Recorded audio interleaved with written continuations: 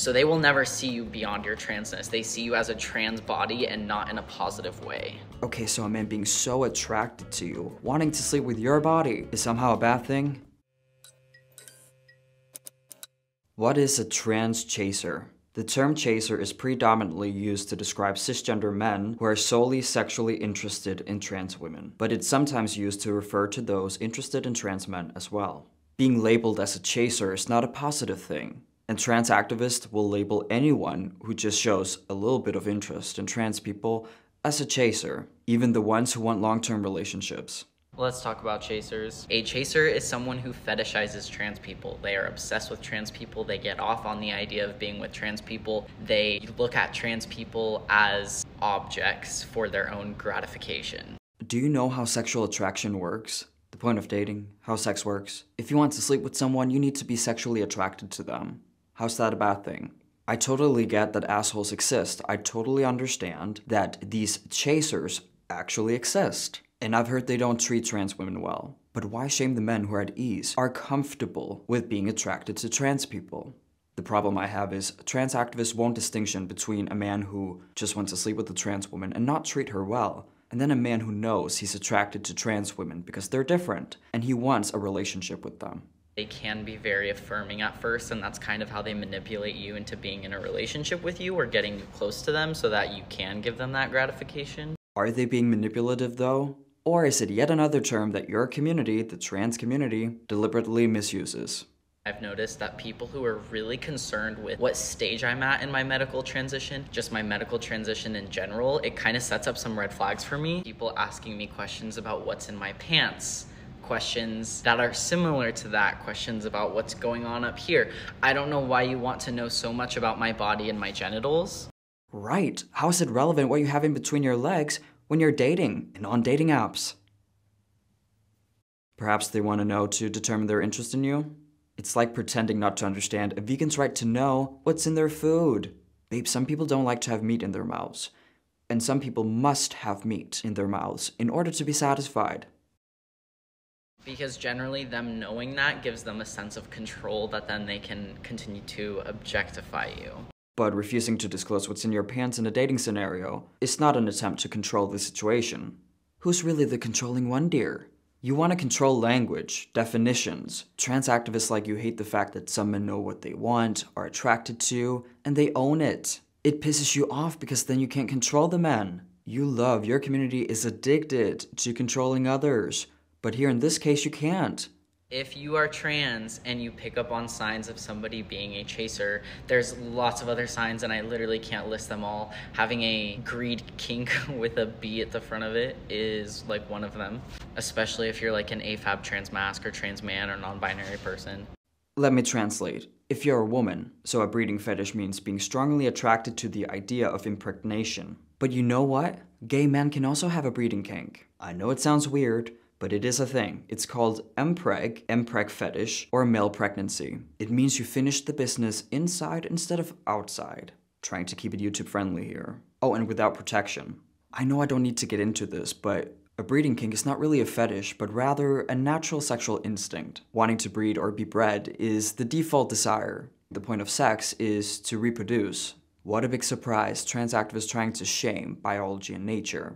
The point is that chasers are very dangerous. Chasers can objectify you to a certain point where they make you feel safe, but then if you like get mad at that objectification or you start picking up on it or something like that, it can become a very dangerous situation very fast because ultimately they do not see your transness as valid. They see it as something for themselves that they can benefit from. Oh, so it's not actually dangerous, like physically dangerous to object? You think it would be psychologically harmful if a man wants to date you, but not trans ideology? The trans cult preaches all the time, affirm us, date us, date us. So then trans attracted men do that and you love it. But after a while, you out of nowhere decide to get offended by the same affirmation. According to you, the men are too attracted to you being trans. You believe it's problematic for men to be attracted to trans bodies. You basically want men to ignore your body and only focus on your gender identity, which is all up in your head and can change whenever you feel like it. If you want to date or have casual sex, you need to pursue the people who are specifically attracted to your body type, because it's different. Toxic and manipulative men exist. Of course they do. But men are not toxic for not affirming your spur-of-the-moment delusions. So they will never see you beyond your transness. They see you as a trans body and not in a positive way.